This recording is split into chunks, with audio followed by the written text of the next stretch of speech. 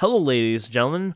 Welcome back to Stone Legion. Yes, it's been a while since we've done a video. So today we're just here to talk about kind of the future of Stone Legion, G2 New Horizons server that we're planning this year. It should be up sometime. I would say I'm gonna say probably mid-February is kind of like where we're aiming for. And what's happening and why I've been so busy and all that fun stuff. So first of all, I've been really busy in real life. A company set up internet into our town, brought fiber, and I'm a consultant for the company. So I do a lot of consulting. So I'm my own guy, you know, like my own person. But I do a lot of consulting for them, and so I've been very busy. And yeah, they brought in fiber into the town, and yeah, now we have fiber everywhere, and so, you know, I help out with where I can there. We're wireless to the homes, unfortunately, so, you know, it's between 10 to maybe 30 millisecond added time there, unfortunately, but that's just how it is. But the internet here is way better now in our little town of Manitouwadge compared to what it was before, which was pretty damn horrific, honestly. So that's really freaking awesome news. I love how dark it's getting there. What was with like the bright little sun there? Oh, it was the guy over there, a fire. Anyways, yeah, so that took a lot of time getting it up and running, and you know, things like that. When you first get things going, it's just a lot of time is taken, and things are settling down. So, anyways, what's happening is we're building a new server for, you know, our servers that we've run all the, you know, I've been running servers since what, I was like 13, 14. If anyone knew me back that far away, I used to run maybe some naughty servers. I also ran some legal servers like Freelancer, things like that. But maybe a lot of, well, I think the emulated ones were legal. But still, they were naughty, you know. I mean, the companies don't like you running like, you know, your Lineage 2 servers back then. But anyways, our new server is going to be, I'm pretty set on these specs. You can tell me if, you know, I should look into something else. It's all about money, of course. If somebody was rich out there and wanted to all of a sudden give me a bunch of money to put towards this, that's one thing. But no one's going to do that, right? So anyways, what I'm looking at is getting a Ryzen 9 3900X. That's the 3.8 gigahertz system. Doesn't that clock boost to like 4.6 or something? 12 core processor. And then I'll get, of course, a motherboard there, which is, I'm looking at the Asus Prime X470 Pro, and then I was looking at RAM. Really, RAM is mostly what I can find that's the cheapest, that has the most hertz. From my understanding, you want slow clock time, was that CL or whatever? So say like 16 and 3200, you know, speed on the memory. You don't want like 19 and like 3200 or something. You want like 3200 or 3400 around like the 15, 16 mark. But anyway, some faster RAM. It's going to be 64 gigs in total, so it'll be 4 16 gig sticks. And then I'm looking at getting myself, or us, I should say, for our server, an XPG 2 terabyte, basically a 2 terabyte NVMe stick there. So basically that does like 3000 read or write, and I think 3500 read or something like that. So basically a really very fast freaking SSD, like one of those modern ones.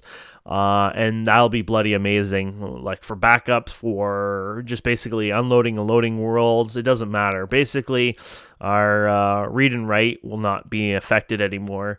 The idea of, oh, you need a RAM disk and stuff like that, which one time we used to run RAM disks. So you can believe that. One time in Minecraft, it was so laggy that we used to run RAM disks. But even these days, with a standard SSD, you're pretty good. But this will just put us over the edge, right, of really good.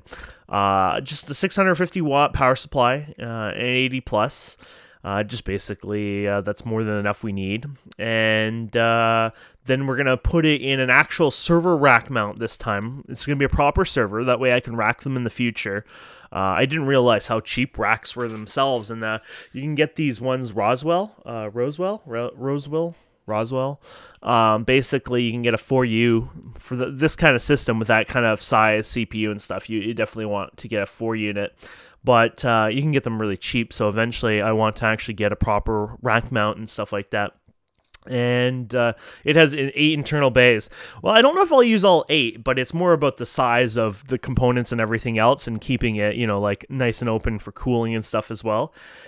But that's going to be our new server, and that's going to be the grand opening usage of that server will be for GT New Horizon. It'll be used for other things over time as well, and even at the same time, because it has that capability, but that's basically the grand opening of this new server.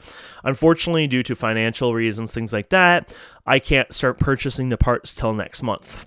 Literally February 1st and on, I can start working on this, and I will, of course. Yeah, I just kind of wanted to share that, you know, that new server. So basically, that's probably going to be the fastest GT New Horizon server that's ever existed, and I think that's pretty cool. We're doing a lot of changes with GT New Horizon like we normally do on our servers. Nothing too huge, like, you know, like, for example, if you check our inventory here, I'm banning the world anchors here. Now, I'm not banning all the anchors. I'm actually supporting anchors this time. Personal and passive anchors I'm going to allow, but when it comes to your standard world anchor, the ones that stay loaded, they load when you log on the servers, all that nasty stuff, they're going. The Open Computer one, the Steve Cart add-on ones, they're going to. Like I said, you can use the regular anchors and things like that if you want to do chunk loading. What else are we doing? We're actually nerfing gliders. We are actually denying gliders in the overworld, in Twilight Forest, and in the Nether at this time. We might consider reopening it in the Nether because we are changing the Nether and the way you move around, like, not move around in the Nether, I should say, but rather the ways you do explore the Nether, and the, you know, divided by 8 for portals, which I guess gets to our other thing. Our world is going to be RTG, not RWG. It's going to have oceans disabled or mostly gone, and so the land's going to look a lot different than your standard GT server, which I think you'll love because it's going to look really beautiful. I think the biggest change on it is we're going to have one of the biggest maps out there. We are going to do a 32,000 by 32,000 block world.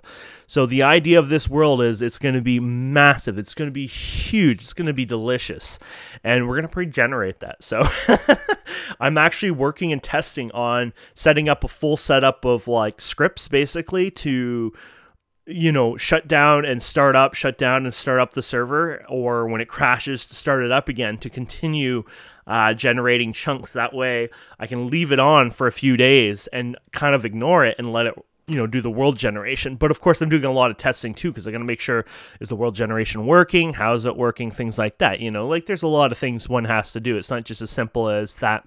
One thing, I've worked with Dream. Dream's an awesome guy. You just have to talk to him, and, you know, Dream is a good buddy, honestly. Dream is sometimes hard to get, you know, a nice one-on-one conversation. But I talked to Dream, and I said, we need a better Hardcore Darkness. I hate Hardcore Darkness that they have in the client right now. Basically, it's funny because random things, I believe, is the mod where they have Hardcore Darkness in it, and then there's Hardcore Darkness. And as far as I know, it's by the same freaking author, except the difference between Hardcore Darkness and then the one in Random Things is, in Random Things, you have to do a gamma lock. You don't have to, but if you don't, the sky will brighten up. So basically your gamma controls the sky, but look at my brightness is full right now, but look at this. Notice that the sky didn't change, it was just the lighting around you. And this lighting around you is where things got really crappy. Basically what would happen here is that, well, when you light up your base, it just looked ugly. And then people were removing it because it wasn't because Hardcore Darkness was scary or it was hard or, you know, like they just didn't want it because they can't see outside. It was because they couldn't enjoy their own base. It was giving people headaches. Even myself, I was getting headaches because of the way the torches and everything were lighting up your buildings. Well, the idea now is we can go to full brightness here and you can actually light up your base properly, but still get the awesome effect of the Hardcore Darkness, as you can see. And so that was the really nice thing that's coming in. And even if for some reason it didn't get added, we're going to add it to our own client pack. So, I mean, if somebody doesn't want Hardcore Darkness at all, they don't have to. We're not going to force that, whatever. Well, we might make fun of you a bit, you know, in jest. That's what we do, right? And we're all nerds, right? Somebody has to flex somewhere. But the idea is we're going to, one way or another, Hardcore Darkness, the real one, is getting added so we can enjoy the proper mood and environment, but also enjoy the full gamma that you should be. What else is happening? Oh, yes. So what happens on our server is, so our old server, if you guys didn't know, and we're going to definitely have better backup system. Our old server, I was moving, and I couldn't really do much on it. Electro was kind of in charge in a sense, which, I mean, Electro is busy too, and none of this is his fault in any way. But we ended up migrating from Feed2Beast Utilities to another protection system that was server-side at the time. And Feed2Beast Utilities was using our backups, like doing our backups. And because, you know, the rush of me moving and things like that, so at one point, it kind of went woof right over my head when we removed Feed2Beast Utilities. At that point, our backup system wasn't happening anymore. Somebody used a hack client, and they basically hacked and destroyed our server. Of course, that can happen anytime. It's not really a hard thing. I mean, if you've watched, you know, other videos out there, people still hack even the best of servers now, right? But the thing that fixes that is backups. Backups literally are your ultimate savior when it comes to stupid stuff like that. So, not a problem there. In fact, that's fine to us. The problem for us is more the fact that we have to make sure that we do keep backups. So we're going to be doing that. We're going to do the Aroma Core one. We're going to do the you know, the backups that only back up like what changed, so the file print is small. I also have a 10 terabyte drive that I'm going to be using for backups. So the idea is we're going to take backups once in a while, and then we're going to take like really heavy backups as well, and they'll be put on the 10 terabyte drive. So basically we should have no issues when it comes to backups. So I'm going to make sure of that. Anyway, so the theme, because of the old world got nuked, the theme of the new server is basically you spawn at spawn, which will be 0-0, it doesn't matter, and it'll be a wasteland. And because our other server kind of got nuked, the wasteland will be something like you're in a bunker or some silly thing like that. And I think Electro wanted to use, maybe make a puddle jumper or something like that. But the idea is you escape. So maybe we'll have some glass or windows or whatever, and you look outside. Either it's underground and you make it look like it's some like wasted hellhole, or you're above ground. It doesn't matter. But what we're going to do is make it like a hellhole, like wasted land. I think like making like the nether looking area, but underground kind of thing would look really cool. So anyways, the idea is we'll make this really cool spawn. And then what you do is you go to a random teleporter, and literally this random teleporter will take you anywhere in the world, which you don't have a choice. So if you're playing with friends and things like that, you're going to be kind of screwed. I'm going to let you know, like, you can play with friends all you want. There's no teleportation on our map in that sense. You guys know we play legit. We're going to do trains and things over time.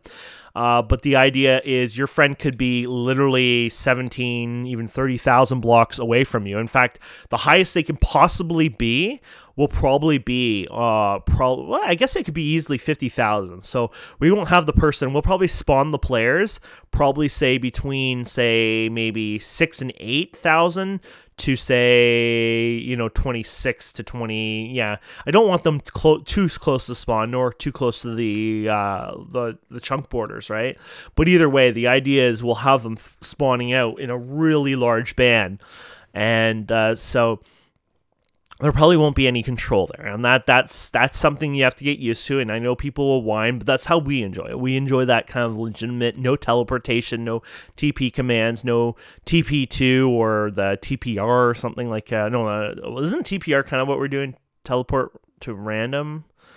Or I forget what it is. It's like TPA maybe or something. But anyways, no, you'll have to walk to your friend, or, you know, honestly, that's really your only option. There isn't many options outside of that. So it is something that we're doing, and we really want to make it kind of a more hardcore on that style. So now adding more to that, to our server, making it more unique, we're getting rid of, we're doing like our GT New Horizon #1 server. We didn't do it in GT New Horizon 2 really, but we're doing it back to #1, but in a better way. So what we're thinking of doing is, instead of having one location that teleports you to Twilight, one location that teleports you here and there, what we're going to do is we're going to have, say, a dozen or so different bases or bunkers around the world. And what'll happen is they'll house all three portals. So one will have Twilight, one will have Sorry, like one, just one. All of them will have it, but like one building will have Twilight, Nether, and the End portals in them. But when you get to them, there will be a door, like an access, and it will literally be time locked. And the idea is maybe one or maybe more of these will open up per month, or not per month, per week, for example. So one of the 12 might be lit up. And what the point of this is, and the encouragement of it is to make people have to actually travel, make a system, an infrastructure to get to these places. Sure, they can walk back and forth, but it'll take time, especially since you can't use a glider just to easily get there.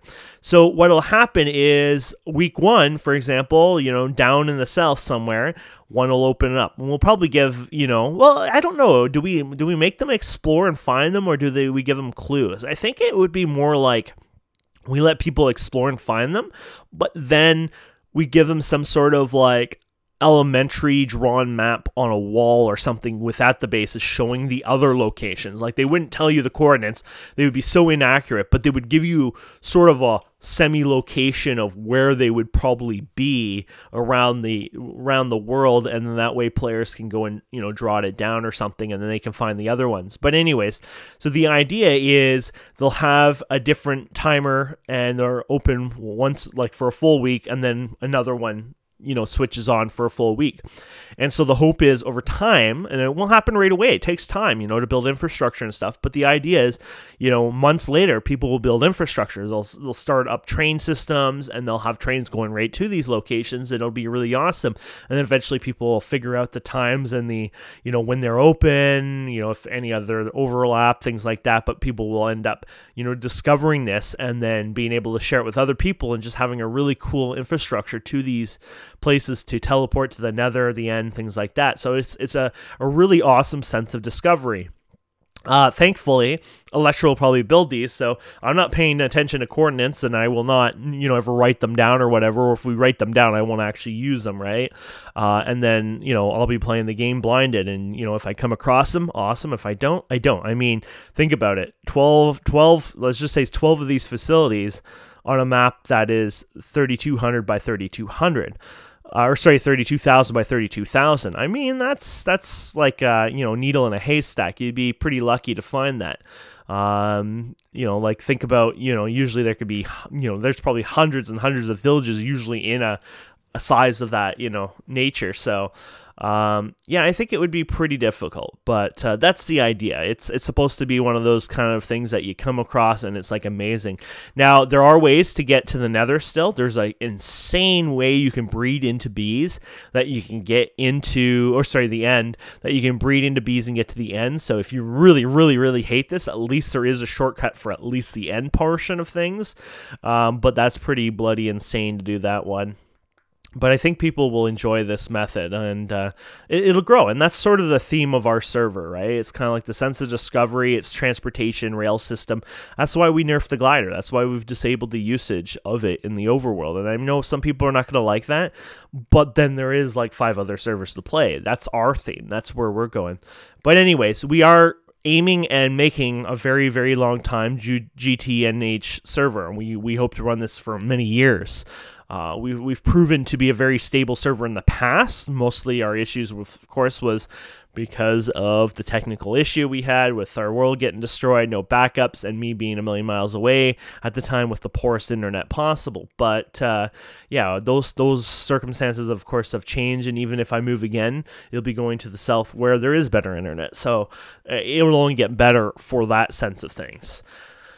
So yeah, that is going to be basically our new server, and it'll be pretty awesome. Those are disabled, by the way. I'm playing the client right now, so we don't send the modifications to the client, only the server, but I'm only playing in single player, just testing some other stuff out. So don't worry, I already got rid of those stupid ugly clouds in the sky. But yeah, anyways, I just wanted to share that with you guys. I'm really excited for this new server, and I hope you guys are interested in it. I hope we don't get too many, really good vets in GregTech. I know there's some people out there who are really good with G2 Horizon, and honestly, like, it's nothing against you guys, but, like, you guys who are hardcore tend to ruin the server for everyone else, because you're more powerful, you know what you're doing, you end up eating up all the resources for yourself, you end up expanding too big, things like that. And I'm just hoping that, you know, those who are experts don't play here. This is for more of us amateurs who've never gotten past like MV or HV kind of thing. It's more for us than the ones that are, you know, veterans. Those veteran ones, you got your competition on like the official servers, things like that, right? This is more aiming for those who are not, you know, good at the game, or who like to take their time, who are into building an awesome infrastructure, like, you know, for transportation, things like that, who are not into making, you know, quantum ways or some silly thing like that, but an actual train system. So we're throwing teleporters all over the world. That's another fear, you know. Oh, I'll just get teleporters up and running right away and, you know, get them going. But anyways, yeah, so that's our plans, that's our thoughts. You know, there's more we're doing. If you check the pinned comment, it'll be our GitHub there. So if there's issues that you want to make or have suggestions or comments, that's a good place to actually post them on our GitHub. That way we can see them, review them, and talk about them. But either way, thank you guys and girls so much for watching. I'm looking forward to doing more videos in the future, especially in February there, mid-February, once our server is up and running. It might take a little longer. I'm hoping not, but it really depends. And like once I said, you know, February 1st hits, I'm going to start buying those parts. I'm going to try to buy them at a decent price. If the sale's coming next week, I'm going to wait, you know, 30 bucks or whatever you save is 30 bucks. Yeah, anyways, I'm really looking forward to it. Thank you so much for watching. Please don't forget to subscribe, comment, like, all that fun stuff, and we'll see wonderful people next time. Have a wonderful day. Goodbye.